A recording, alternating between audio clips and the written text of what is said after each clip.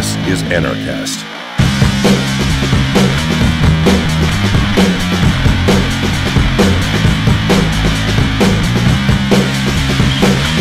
Buenas tardes, bienvenido a Anarchast, your home for anarchy on the internet. I have coming in from Buenos Aires, Jorge Trucco, and he has been involved in translating the book that actually turned me into an anarchist, or actually explained to me how an anarchist world would work, and defined, really clarified for me how the world would work. And that's when I really truly began saying that I was an anarchist, and that's The Market for Liberty.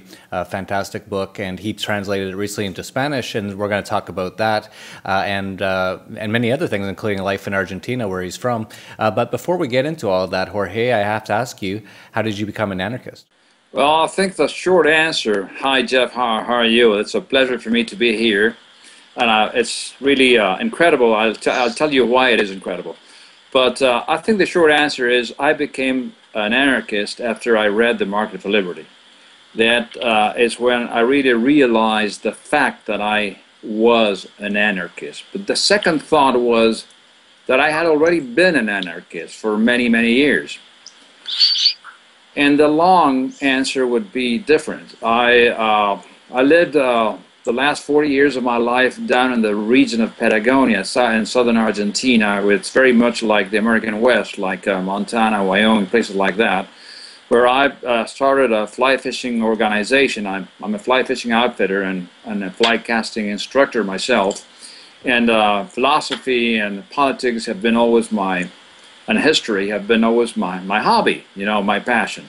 So in total isolation, like you can figure in the 70s or 80s or 90s, even the 90s down in Patagonia, I didn't have access to a lot of information I have today with the internet and all that. And all I could read, I remember the 70s in Argentina were very difficult because the politics here were, you had the extreme left and the extreme right, you had terrorists to both sides and all that. And I didn't identify with neither side. And I already was thinking that there was something wrong on that dispute. I mean, both were forms of collectivism, but I couldn't describe it like that because I didn't know enough. And I started liking the thoughts of classical liberals, you know, the founding fathers, John Locke, David Hume, and all that. And so I started reading all that stuff. So I thought I was a liberal, you know, a classical liberal in the classic and the original meaning of liberal. And until 96, I think it was 96 or 95, I met by accident Doug Casey, who actually came down to visit, and I didn't know who he was. We were introduced by a mutual friend. I didn't know who he was. He was looking for, you know, he wanted to move down to San Martin de los Andes, where I live, actually. I'm now in BA, but I live in San Martin de los Andes in northern Patagonia. And so I had been involved in transactions of different sorts, especially from clients of mine who most of them come from the United States, and fly fishing clients, and so somebody referred him to me, and we started going out and looking at places, you know, checking out places, and we started having conversation, and you know, very, very shortly, I mean, he started coming up with all these ideas that really blew my mind. And that was a time, that was almost 20 years ago, that I learned that the word libertarian, and that was a pretty sound impact on my mind, on my thinking, because I really liked the ideas he brought up, but I was skeptical about how those ideas could be materialized in real life. And that was a source of a lot of discussion with him. He gave me his book, Crisis Investing, back then. I read it. I half read it, then I traveled a lot. I left it at home, then I got back, I took it, I started reading it again. But it's not like today. You have an iPad or a Kindle, and you can take your books wherever you go. So that's how I started knowing about the libertarian thoughts, and so we became friends. And 1 year later, he decided to organize a libertarian meeting. His people, I mean, he belongs to a group of people. I think that time, back then, it was called the Irish Group, and they would gather somewhere in the world once a year, and on some different place every year. So he asked me if I could organize that in San Martin de los Andes, and I said yes, I could do it in the month of November, where all the hotels, I mean, it's the beginning of the summer, the hotels are empty, we will have all kinds of facilities, accommodations, and everything else. I mean, to give speeches and things like that, restaurants, and we can go to visit lakes and rivers and all that. So we actually did that, and that was my first exposure to a crowd of libertarians. So that really was a big impact, but I still was sort of skeptical about how could you materialize that. Then I happened to come across Atlas Shrugged, that I hadn't read before. That was the first book that really moved me, and it made a huge impact in my way of thinking, on my way of thinking. Especially, you know, you understood exactly, very completely, the importance. I mean, the meaning of collectivism versus individualism. You know, and how bad and how evil collectivism can be. So that was very clear to me, and that book gave me, and then I read all the other books like The Fountainhead and The Virtue of Selfishness and We the Living and all the rest of the Rand books. And so I thought that after reading Atlas Shrugged, there was nothing else to be read, you know. And Doug was the one who said, you haven't gotten there yet. You need to read The Market for Liberty. And that was not long ago, and I would have to blame him for not having told me that before, you know, having met him 20 years ago. And so that was like a year and a half ago, and or maybe less, like 1 year ago, I think it was. And so I was away, you know, in one of these ranches in the middle of nowhere in Argentina, on a rainy day. I was in this little house that happened to have Wi-Fi service.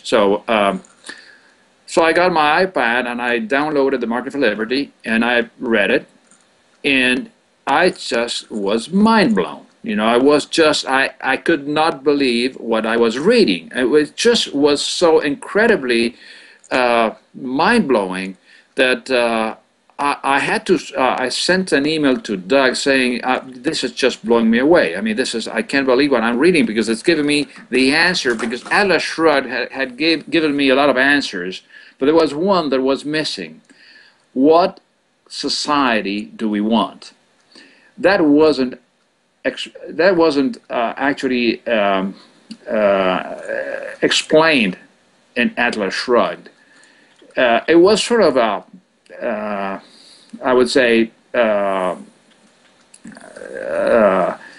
well, Gulch and all that, the way their society worked and all that, was sort of shown in a way, but it wasn't explained into detail like The Market for Liberty.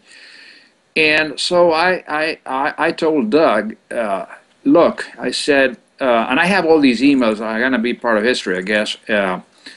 I can't find the book in Spanish, and I think with the social conditions in Argentina and the rest of Latin America, this book is going to take off like a rocket, I said, if we can translate it. And I could I don't have any problem. I spent all my life translating back and forth all of my websites and things like that. You know, I'm talking on the phone and making, you know, presentations, speeches about fly fishing and all that all over the world. So I wouldn't have any problem. And it's a short book. It's 200 and plus pages versus, I don't know, 1,300 like Atlas Shrugged. I mean, I wouldn't want to translate Atlas Shrugged, but. And I said, well, if you can translate it, you know, I'll try to help. My friends at Laissez-Faire Books could probably be interested. And so I said, okay, well, let me know. And that was, I don't know, let's say Monday. The next day, I happened to sometime prior to that, a friend of mine, Martin Zimmerman, who actually, he's a close friend who manages a ranch near San Martin de los Andes. I got him into reading Atlas Shrugged. He fell in love with the book, and he found this article published by Ayn Rand in the Reader's Digest of 1944 called The Only Path to Tomorrow. And it was a very good article, and I thought it had to be published in Spanish, and so I translated that article, and I posted it on Facebook, on several forums. That was the day after I corresponded with Doug Casey.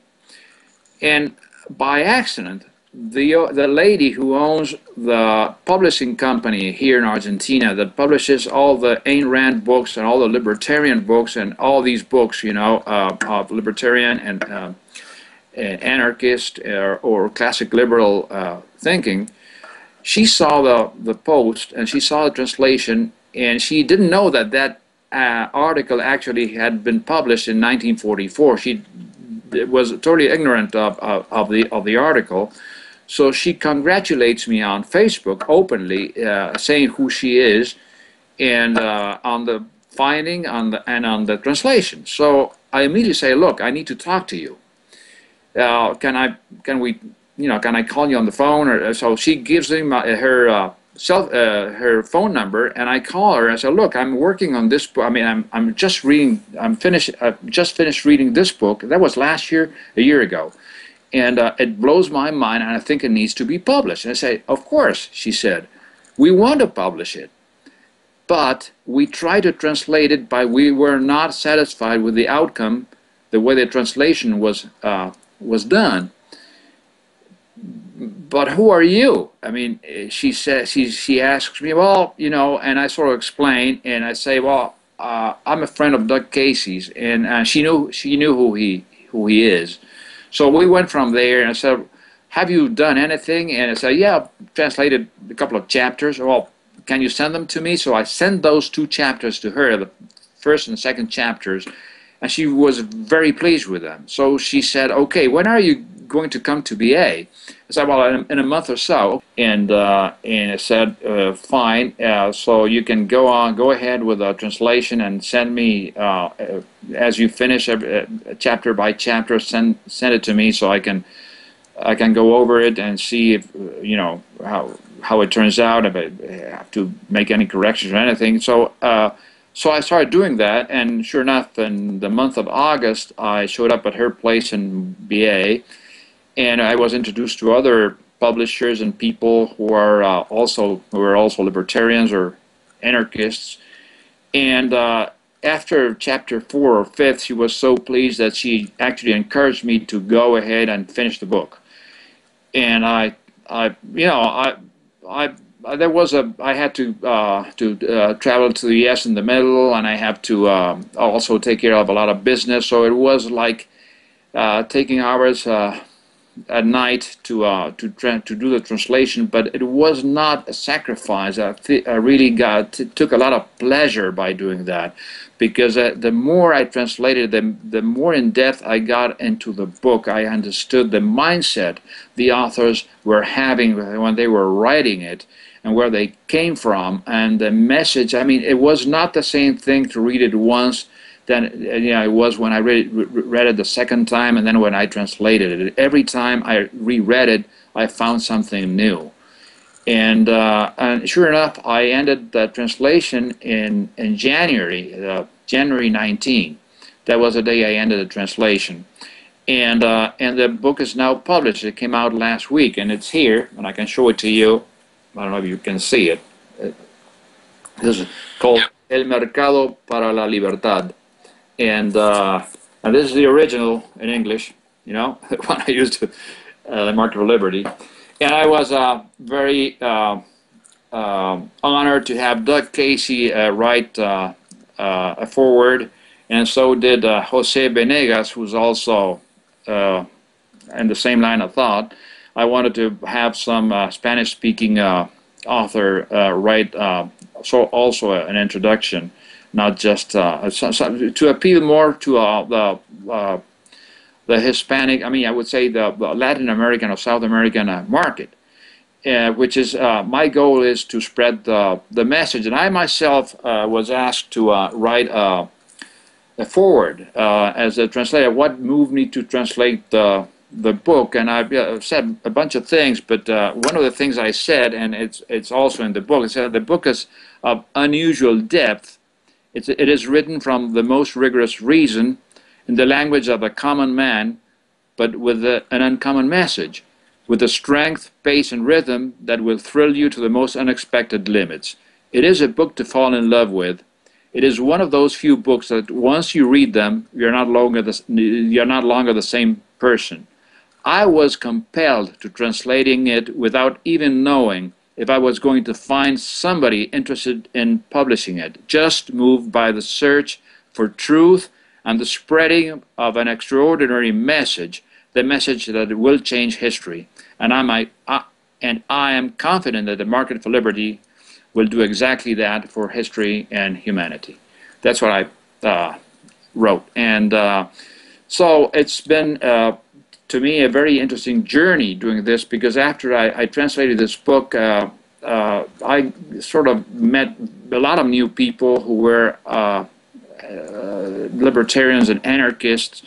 The book doesn't mention the word anarchy even once.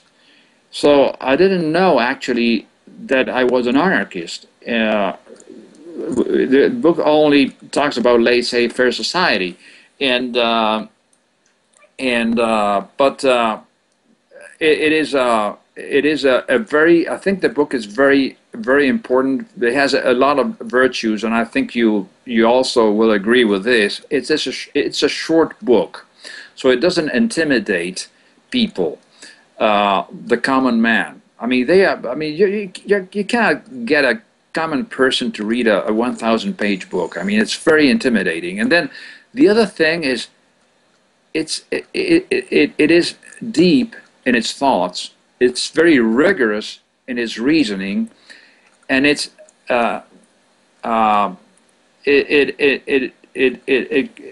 very comprehensive. It covers everything. I mean, it surprisingly, all of a sudden, it starts from the very basics, from morality, the nature of man, and all that, and then all of a sudden, surprisingly, it comes into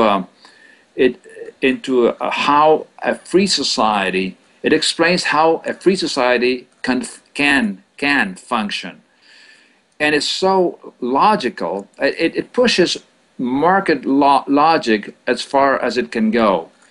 And it's mind-blowing, and it's only in 200 pages. Every single sentence is a punch. It has a lot of energy. I think it's a very unique book, and if you track where it comes from, where the authors come from, what they did before, what they did after they wrote the book, when it came out, because actually it came out before the Libertarian Manifest by Murray Rothbard. I mean, this was the first book that actually explains a free society in history in 1970. So, even today, every time I reread it, really, it moves me a lot. It's an incredible book. Yeah, it's an amazing book. As I said, that's what really, very similar story to you. It's unbelievable how similar it is. I met Doug Casey about 10 years after you in 2003, and he told me that I was a libertarian, and like you, I didn't even know what that word meant. And then he said I was an anarchist, and he suggested I read The Market for Liberty, and I did, and that's when I really realized that that's what I had been looking for my whole life. I knew there was solutions to a lot of these problems we have in the world, but and you're right, the book is so genius because it is so succinct, and it's almost the size of like a brochure. It's really not that big, and I actually have said this a few times. I said we should just be airdropping those things over countries, like when Egypt had their revolution, which they have every year. I was like, let's translate this into Arabic and just airdrop it over Egypt. And but of course with the internet nowadays you don't have to do that as much. Yeah, I think the book is such an amazing book, and I'm fantastic that you've translated into Spanish. And for people watching out there, this is some of the things that you can be doing. A lot of people are always asking, you know, how can I help spread this message? That's one way. If you speak a different language, translate a book like Market for Liberty into your language. And you'd be amazed. Just look at a person like Doug Casey. It's quite an amazing story about him that numerous people I've had on Anarchast are essentially call themselves anarchists now because of having met Doug Casey. And Doug just happened to meet you on a fishing trip or whatever it was. And that's just one person. And that's how he has changed so many people's lives, including my own. And so you can just imagine with the internet now how much we can really get this information out there. And that's why it's so exciting. And one of the things you just recently did, Jorge, was we just started Anarchast Espanol, Anarchast in Spanish. And that's a real hope of mine, is to start getting the message of liberty out in Spanish language. And if anyone out there, if you speak Russian or if you speak Arabic, please contact me if you want. And maybe if I like you, yeah, of course I have to like you. If you're not the kind of person that I think can spread the message properly, I won't agree to it. But if I like what you're talking about and you speak a different language, I would be totally for you starting an Anarchast in your own language, and we would be happy to promote that. So yeah, it's just phenomenal. And I know you're in Buenos Aires, and I know that Doug has sort of a little clique of anarchists there that I've met up with when I was there a couple years ago. And so he's just constantly spreading the message. And just getting back to the book, because that's the main thing we're here to talk about. Yeah, it's just a phenomenal book. If you haven't read it, you have to read it. I believe it's available for free, and we'll have the link down below in English. Of course, if you speak Spanish, check out the Anarchast Espanol with Jorge and spread that. And Jorge will let us know where you can get access to the book in Spanish. I think you have it on Amazon now. Is that correct? It will be on Amazon shortly. I'll let you know. I'll let everybody know when it. Maybe it's a matter of. It may be a matter of a couple of weeks or something like that. Great.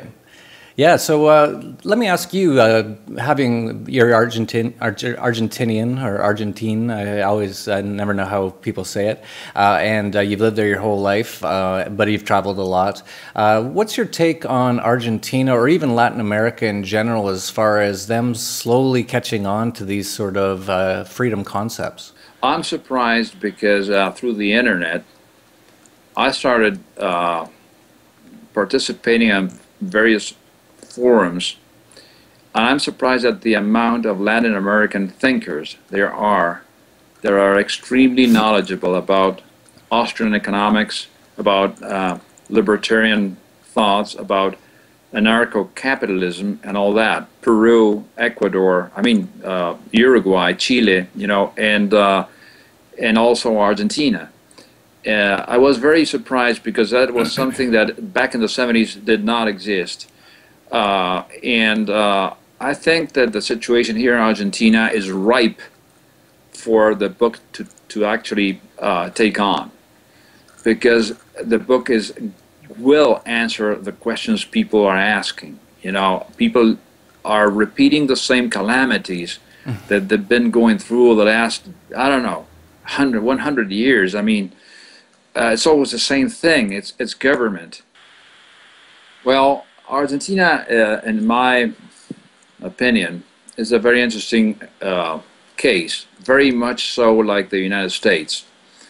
The United States started as a republic based on the thoughts of the founding fathers, who had the ideas of individualism, of individual rights, and the best thing they could. That's my opinion. My reading is that they came with this experiment or this system of a republic with checks and balances, limited powers and separate powers and all that, because they knew that government was very, very, very dangerous. And that, in my opinion, was a successful. I mean, America was successful for a number of years, maybe 100 or something like that, and very successful to the point that millions of people throughout the world came to America because that was a land of opportunity. Well, Argentina went the same route, In 1853, when Argentina gets rid of Spain in 1816, and in 1853 they passed the first constitution that's inspired on the American Constitution. So that created the conditions for the same thing. We got, here, millions and millions of Europeans and people from all over the world come to Argentina looking for opportunity, and they did find opportunity, and Argentina grew and became one of the most, one of the wealthiest countries in the world, and that was like that for probably 80 or 90 years until populism and statism took over, slowly but surely. And that was something that started slowly and it was never reverted. It always got worse and worse and worse, and to the point that it's total chaos right now. And I mean, government is regulating and intervening in everything, and they're printing money like there's no tomorrow, and inflation is crazy. We've been through hyperinflation situations like 3 or 4 times in my lifetime, so I know what that is going to happen. I mean, it's going to happen probably I know what that's going to be like, and it's going to happen pretty soon again, because I mean, it's a consequence. It's a consequence of printing money and just fiat money and all that, and we know that. And so the only way to change this is with ideas, and I think that Latin America has gone through the same situations almost all the time. Nowadays, I would say that there's a bunch of countries that are doing a little better, like Chile, maybe Peru right now, the last 4 or 5 years, maybe Colombia, maybe Uruguay. I don't know. But I think that the process of government is, I mean, you can have a better cycle or all of a sudden improve a situation by government, but government is a coercive monopoly, and that it's always going to be like that. The nature of government is being a coercive monopoly, otherwise it wouldn't be a government, and being a coercive monopoly at some point is going to steal all your money and enslave you. So that's very clear to me, and that's not going to not going to change. Even if the next election next year you have a nicer guy, who actually creates better conditions for investment, fine, maybe we have a better time than we have now, but the cycle is going to be the same.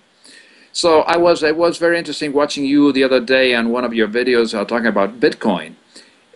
You were saying that if Bitcoin actually takes off, and Bitcoin together with the internet, I mean, the governments will just collapse. We don't have to do anything, just sit down and watch. The only thing we need to do is to teach people how to react to the crisis, and what to do when the crisis comes, because it will come. Yep, it will come. It's really interesting times right now because you pointed out how Argentina was. There was an old saying, as rich as an Argentinian, and that was because it was one of the richest countries on earth. And you can still see it to this day walking around Buenos Aires. It looks so grandiose and just so beautiful architecture and all that kind of stuff. But unfortunately, they went down the road decades ago of more statism, more collectivism, more government control, central banking. And it's just been, I call it a national sport in Argentina to have the peso collapse, because it happens almost every 10 years. And it's just a matter of time until people start to wake up. And I think thanks to the internet, I think of people like Murray Rothbard were here today, Ayn Rand, many of them, they would be so excited. Well, first of all, they'd be so shocked and horrified by how the world is today.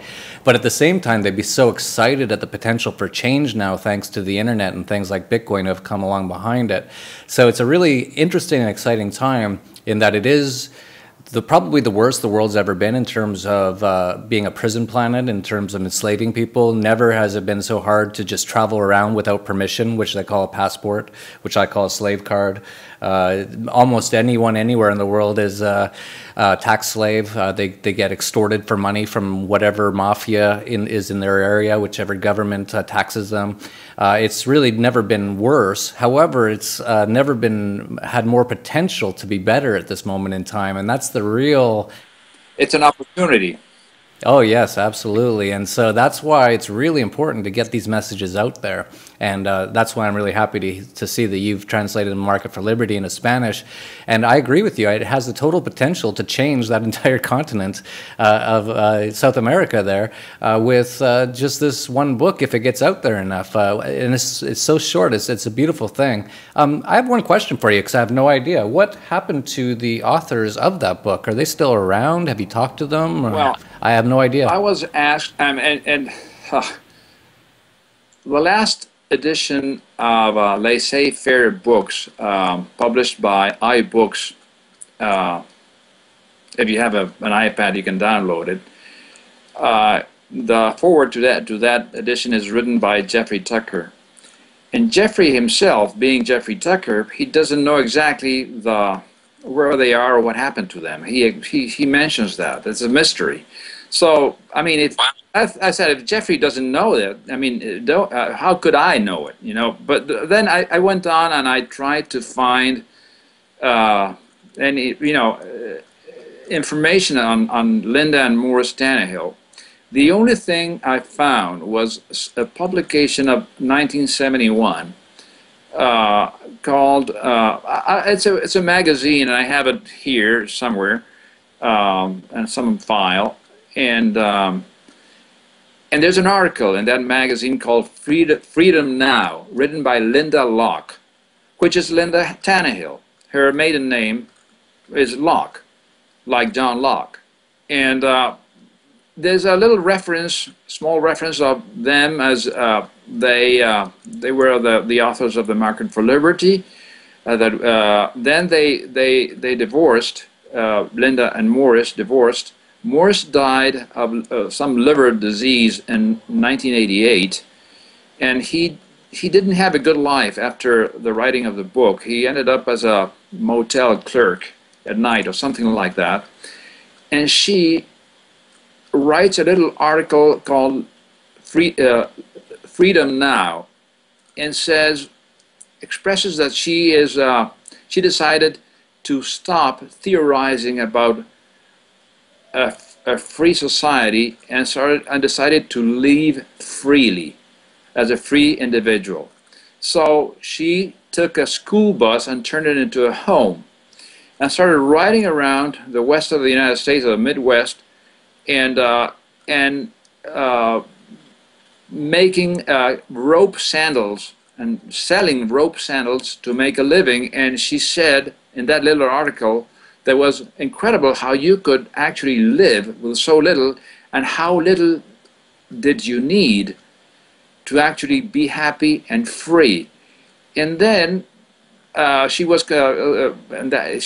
considering buying a small piece of property in New Mexico somewhere, and she also says that a lot of her friends were very envious about her. Being able to be free like she was and not depending on anything, because she was not, as she explains, that she's not into the consumer, producer, taxpayer system anymore. She's under the radar. She just makes the money she needs to live day by day, and that's all she needs, and she is free as a bird. And then she ends up saying, well, liberty is for those who can grasp it. Something like that.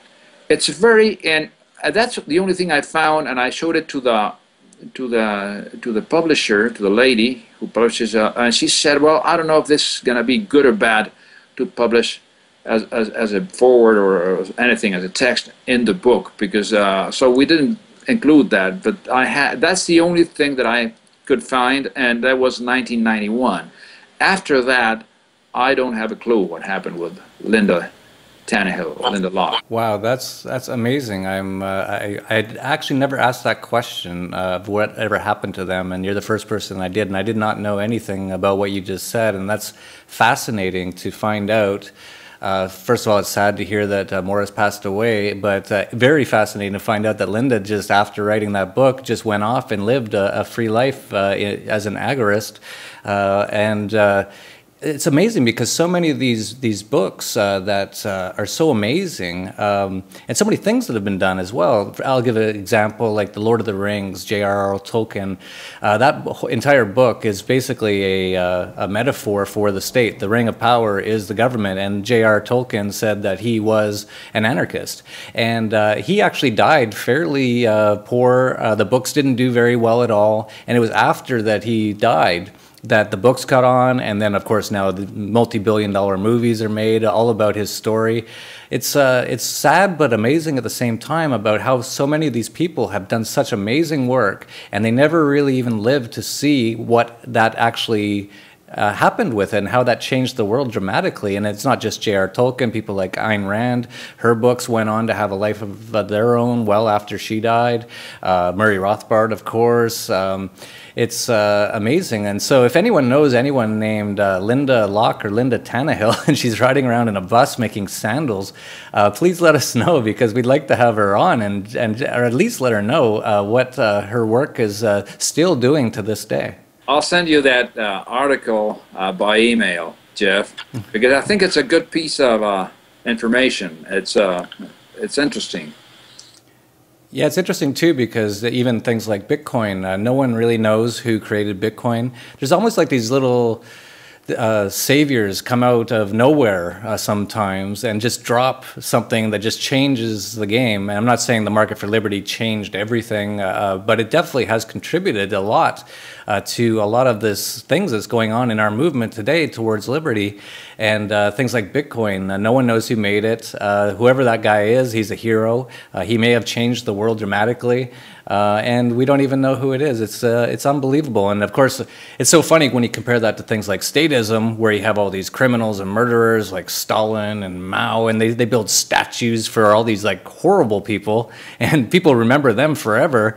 And then there's the people who really change things for the better for people, and no one even knows where they are or what happened to them or who they even are. Yeah, I totally agree. And I think the market for liberty not only has already caused changes, but I think the potential for the market for liberty to produce further changes is much larger than the changes it has already produced. Yeah, it's exciting, and of course, there's so many different effects that have come from it. So a lot of the people who may have read that book in the past have now gone on to write their own books, which also add to the message and sharing this information. So it tends to have a life of its own and just keep going on. And I think you're right. The market for liberty is still, to this day, even though it was written over 40 years ago, is timeless. You wouldn't even know. You could have been written last year, as far as you can tell. Well, Jose Benegas, in his text on the forward to the book, that's what he says. Even if it was written over 40 years ago, but the book is still too advanced for these times. Why is that? And then he explains why that is. But it is. I mean, it's timeless. I mean, you could read it now, and it doesn't matter. I mean, when it's written, because it goes to a point that has no time. And that is that's the beauty of the book. Yeah, it truly is. Why don't you let people know where they can get more information on the Spanish version, how they could possibly share that with people, or if the book's not on Amazon, for example, if you have a website where you can keep people up to date, so when it is there, that they can start spreading that to all their Spanish-speaking friends. Well, yes, we have. There is a page on Facebook called Individuo Libre. It's a free individual. That page will publish all these. All these things are going to be posted on that page. They have already. This book has already been posted, and how to get it. I mean, by the time it first came out, like a week ago, there was only one place where you could get it. And there's also an email address that you can email and contact one of the publishers, and he will make sure that you get the book. But now we've made some further presentations and some other bookstores in BA, and so now it'll take 1 month to be everywhere in BA, And then the publishing company also has outlets in all of South America too, and so that's another route the book will take too, and it'll take a couple of months, and pretty soon, like in a week or two, it's going to be in Kindle. So I don't know that's going to be in Amazon, because maybe it will, but for sure it will be in Kindle. So you will be able to download it and read it. And as the thing progresses, I will, and we're going to inform publicly where to find the book and how to buy it, how to get it. Great. So yeah, we'll check out the Facebook page there, and we'll try to, as you get these links to where people can get it, we'll try to update this YouTube video so that people can just click on it and get the book. So that's great. I'd like to thank Jorge Trucco for coming in from Buenos Aires. Very interesting guy. A lot of information I didn't know. So thank you very much, Jorge. And that's it for Anarchast, your home for anarchy on the internet. Peace, love, and anarchy. This is Anarchast.